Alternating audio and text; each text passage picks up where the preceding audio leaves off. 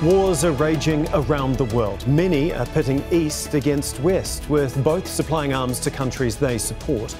The United Nations has been accused of weakness, paralysed by vetoes held by the major powers. So could these global conflicts turn into a third world war? This is Inside Story.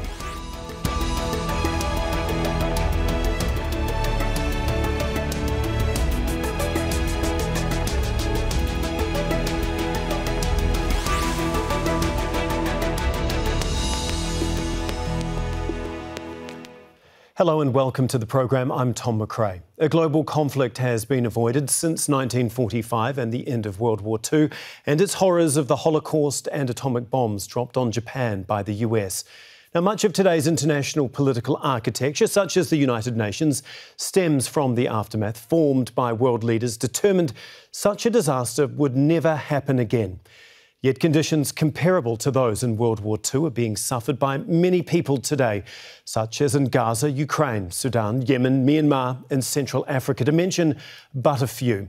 And in recent years, hundreds of thousands of people have been killed or injured in Syria, Libya, Iraq and Afghanistan as a result of foreign military action, often with East and West backing different sides. But up until now, there's been no outright fighting between Russia or China and the US. But serious conflicts or standoffs between their allies are ongoing. United Nations peacemaking efforts have frequently been limited by deadlock in the Security Council. So is there a real danger of such global conflict erupting into a third world war? We'll be asking our guest this question and many more in just a few moments. But first, Imogen Kimber reports on where the current flashpoints are. Carnage and destruction on an unprecedented scale in Gaza, with 100,000 people either dead or injured. President Joe Biden said from the outset of Israel's war on Gaza, the US did not want conflict to escalate to other countries, despite sending weapons and warships. Yet its impact is being felt across the region, with concerns growing that it could spread. This is an incredibly volatile time in the Middle East. I would argue that we have not seen a situation as dangerous as the one we're facing now across the region since at least 1973, and arguably even before that. Linked to Israel's Gaza war in neighbouring Jordan, 3 US soldiers were killed in a drone strike, blamed on an Iranian-backed militia in Iraq that's still recovering from the catastrophic war launched by the West 21 years ago. And in southern Lebanon, the Iranian-backed armed group Hezbollah quickly joined the fight, with ongoing exchanges of fire with Israeli forces across the border. Another group allied to Iran, the Houthis in Yemen, is attacking Western cargo ships, saying it's a retaliation for Israel's war on Gaza and to support the Palestinians. The US and UK have begun bombing Yemen in response. The US, together with the UK and some of their other allies, have violated and trampled on all conceivable norms of international law, including the UN Security Council resolution, which only called for protecting commercial navigation. Nobody authorised anyone to bomb Yemen. In Europe, as NATO and Western states continue to send weapons and financial support to Ukraine 2 years after Russia's invasion, there are fears the conflict could spread across the continent. Countries in Europe have been increasing their military preparedness, with long-time neutral Finland joining NATO and neutral Sweden close to doing the same. Moving east, the US and China have both been carrying out military exercises in the South China Sea, with intensifying focus on Taiwan that Beijing claims as part of its territory, to be taken by force if necessary. And there is rising tension on the Korean peninsula, with North Korea's leader Kim Jong-un saying unification is no longer a possibility. South Korea and Japan are strengthening their military forces, while Russia has become a stronger ally of Pyongyang since its invasion of Ukraine. Conflicts are also raging elsewhere, with war in Sudan and volatility in South Sudan. That follows the war in neighbouring Ethiopia's Tigray region, in which hundreds of thousands of people were killed and where tensions remain high. With more confrontations pitting East directly against West, many are now questioning whether the world is sliding towards a wider global conflict, along with the horror that would bring.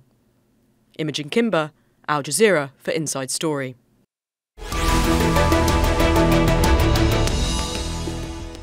Okay, let's bring in our guests now. In New York is Chris Hedges, former Middle East bureau chief of the New York Times and a Pulitzer Prize winner. In Birmingham, UK, Scott Lucas is a professor at University College Dublin and edits EA Worldview that provides news and analysis through those facing conflict, deprivation and change. And in Beijing, Huiyao Henry Wang is the founder and president of the Centre for China and Globalisation and a former councillor to China's State Council, which is China's cabinet. Thank you very much for your time and for joining us here on Inside Story. If we could start broadly and then focus in, drill down on the specific conflicts that are happening around the world at this point in time. Chris, if I can begin with you. What do you make of the premise that we're sliding inevitably towards World War III? I don't know that anything is inevitable, but these conflicts are very dangerous because whatever the intentions, and I don't think that Iran, Hezbollah, or the United States seek a regional conflict by exacerbating tensions within the regions through strikes and counterstrikes, whether that's in Yemen, whether that's in Iraq, whether that's in southern Lebanon, you propel yourself closer and closer to a conflict. I think what concerns me as an American most is that the inner circle around Joe Biden, that's Antony Blinken, Jake Sullivan, and Brett McGurk, have no real understanding of the Middle East. In the case of Blinken, he sees the Middle East through the lens of the Netanyahu government. None of them speak Arabic. None of them are particularly familiar with the culture or the history or even the grievances. That's when we saw Blinken essentially go around and try and lobby Arab leaders to take Palestinian refugees from Gaza. It just shows how tone deaf he is. All of these people are strong militarists. Sullivan, of course, stoking the tensions primarily with China. But Biden himself, who was calling for war with Iraq 5 years before the U.S.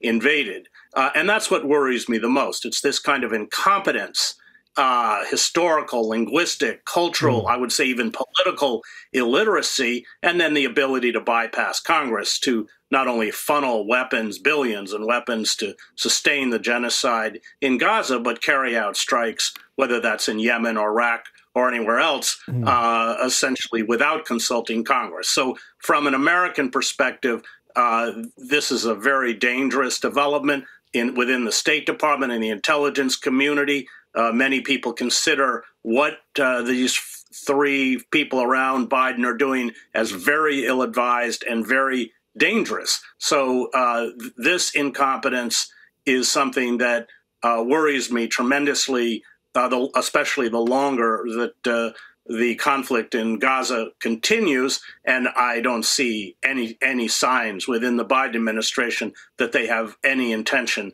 of stopping it. Indeed, they spend most of their time in Jerusalem and Riyadh. Yeah, indeed. We heard Blinken in the story we played at the beginning of this show basically say that the world is more dangerous now than in any time in the last 50 years. Scott, do you believe those words? Do you see it the same way? I don't like to use terms like World War III or even Cold War 2.0 for two reasons. The first is it leads to exaggeration, which means we miss looking at each case on an individual basis. And secondly, it leads to sweeping generalizations to blame a particular group like Chris has just done. What I would point you to is to say, look, we have had a series of conflicts around the world for some time, but the stakes have been raised in the past few years, probably by three catalysts. The first is, before the current Israel-Gaza conflict, we saw the bloody repression of movements across the Middle East, especially in Syria, where the Assad regime, backed by Russia, killed hundreds of thousands of people. Secondly, we saw the Russian invasion of Ukraine in February 2022. And then, of course, we had Hamas's mass killings in Israel, followed by Israel's mass killings that continue on a daily basis, killing tens of thousands in Gaza. And each of those flashpoints, each of those catalysts can be used by various actors, not just the U.S., can be used by Russia, can be used by China, can be used by someone else to push their local power plays And when you have an intersection of different conflicts, let's say between Israel, Gaza, Syria, Iran, and Iraq, then you have the possibility that a particular conflict can expand into the region and then beyond. Right. Henry, I'd like to get the sense of what it is like in China. It feels like in the West there has been, in recent days, more and more talk of this concept of World War III being closer than ever before. Is there any talk or concern within China of this? Well, I think absolutely. I think that, even though this just seems a bit far from China, but absolutely it's really affected China also, because China, being the largest trading nation in the world, I mean, we have actually heavily dependent on those traffic and those, ocean shipping and all those import-export. So what I see is the world is really getting more dangerous. I agree. I mean, the world is getting more dangerous and more risky. And there's two levels of that. First, I think there's all those regional issues because we are getting into a multipolar world, and then there's no multipolar world system to sustain that. So we see that if there's no consensus, then there's a lot of regional conflicts, spread around. I mean, because Russian war in Ukraine is one example, but also we have seen this Palestinian-Israel conflict, which is very deadly, and its spillover effect is getting loom and large and affecting all the big countries. I mean, U.S., U.K. jumped in already, and then Iran could fight back, and then that could spill over even more countries, and then you see the whole world disrupted, trade and everything. So the second, I think, is most important is there's no trust between the major powers, and the P5 member country of the UN basically is not really working together, and that's really, I think, probably can be one of the main reasons that the world can't get its act together to really maintain the stability and order. So I think we have to really think about how we can maintain this peace. I mean, like China suggests, like Israel-Palestinian conflict, let's have a World Peace Summit, have a high-level summit, and really let's go come to the table and talk about that. Rather than, we see only one country back and forth, and that's really not help. So we need to really think hard and find a solution to this going crisis. Yeah, I don't think many people would disagree that trust is probably at its lowest point ever between the major players here. Chris, if I can go back to you, you're obviously scathing about President Biden and the US's handling of what has happened in Gaza. Since October the 7th, almost on a daily basis, they've said that they don't want this war to escalate, to broaden out into a regional war. But since then, we have seen it creep to more and more countries, whether it's Yemen or Lebanon, into other countries like that. What they are saying is very different from what they are doing, isn't it? Yeah, because the war could not be sustained without U.S. munitions, which have come in by the tens of thousands. The tank shells, the artillery shells, everything else is produced in the United States. They've, of course, vetoed the ceasefire resolution. So on the one hand, they want it contained. On the other hand, they fuel the conflict. And that, of course, is a contradiction in terms of goals. If you want to mitigate the possibilities of a regional conflict, you have to end the genocide that Israel is carrying out in Gaza. And I would say that, the Arab regimes, countries like Egypt in particular, they don't want to see this escalate. But of course, within the street, I just came back from the Middle East, in fact, was in Doha visiting Al Jazeera, the anger is quite widespread and quite palpable. So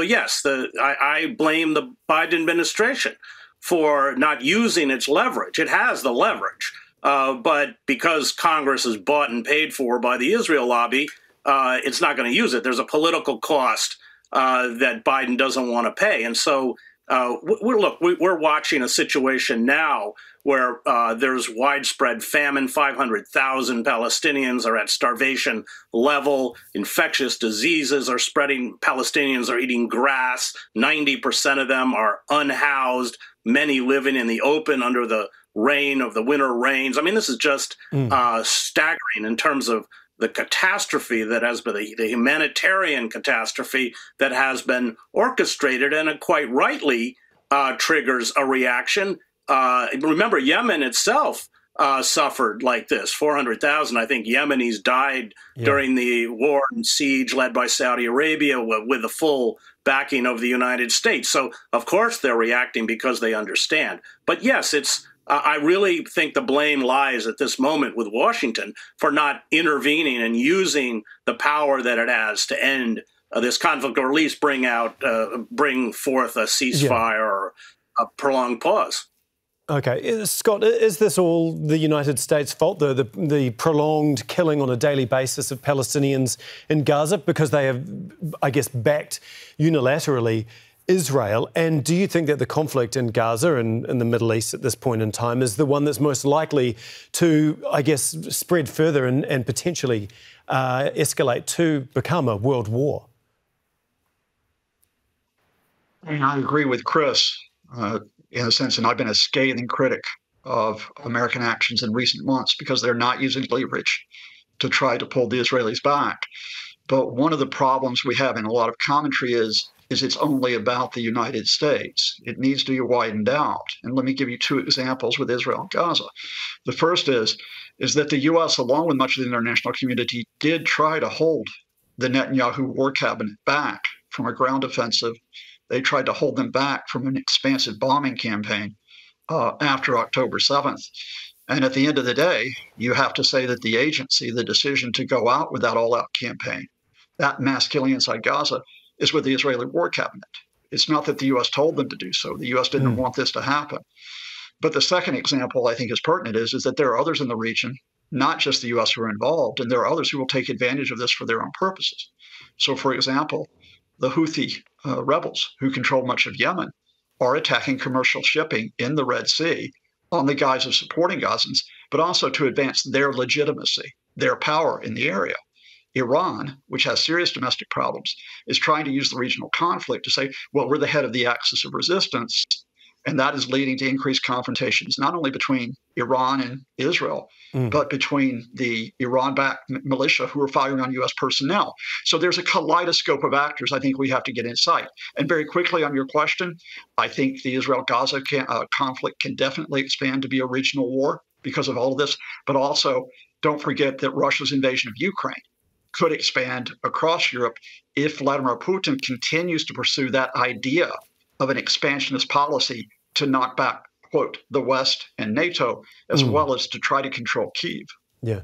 Well, the United Nations was effectively set up to try and prevent conflicts like this, and especially stopping them from spreading even further. But many critics of the United Nations have basically said that they're weak, they're paralysed by the major powers using vetoes constantly. Henry, what do you think needs to happen at the United Nations? You were talking about, the major powers coming together.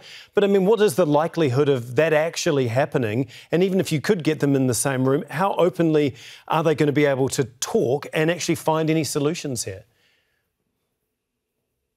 Well, I think absolutely. We probably need also, reform UN a bit. But I think, maybe let's get a majority vote or something, that we cannot just have one country veto. For example, I mean that last time when China proposed the resolution for Palestinian-Israel conflict, U.S. vetoed that. So, Sorry, Henry, to interrupt. Would China actually support that? No, I think of course, there's when China was the rotating chair of UN Security Council, I think last November. I mean, there was quite a bit discussion on that, and China even called for a global summit on this crisis. So I think we need to do that. We need to really have a high-level talk and talk about how we can really reform that. But let's get to the consensus. I think it's important to have the high-level summit. Let's get the five head of the state of the UN Scott, Security Council. Sorry to interrupt again, Henry. Scott, I can see you nodding away there. What do you make of what Henry has just had to say? Well, I think on the specifics of the UN, I think you asked an interesting question, and that is, would China support getting rid of the veto power in the Security Council, which has not only been used by Russia to hold up the Security Council and by the U.S. to hold up the Security Council, but China would have to give up its own veto as well. So certainly UN reform has to involve all major powers. But on a wider issue, and I'd be interested in Henry's thoughts on this, where I think U.S.-China may be different from the other crises we talk about is it looks like there's a concerted effort by the Biden administration and by China to get back to the rules of the game, whether that's the rules of the game over Taiwan, the South China Sea, over economic issues, over technical issues, or technological issues, including the issue of espionage. What do you mean by rules of the game? Rules of the game. I think rules of the game, and I'll refer back to the other issues and then get back to China, is that with Russia and Ukraine, and in the sense of order across Europe, Vladimir Putin violated the rules of the game in a conflict which has been going on since 2014, including Russian occupation of part of the country, by launching a direct military invasion. That's crossing a red line. Hamas broke the rules of the game with the nature of its attack on Israel on October 7th, because it carried out the mass killing of civilians. And then, of course, Israel breaks the rules of the game on a day upon day upon day basis with its indiscriminate war. With the U.S. and China, after a period of heightened tension in 2022, including over Taiwan, including over military issues, there has been an effort in the past year on both sides, including a series of high-level meetings in Beijing, to say, look, let's step back from confrontation. Let's agree to live and let live over a specific issue over China and over broader issues like economic and trade issues.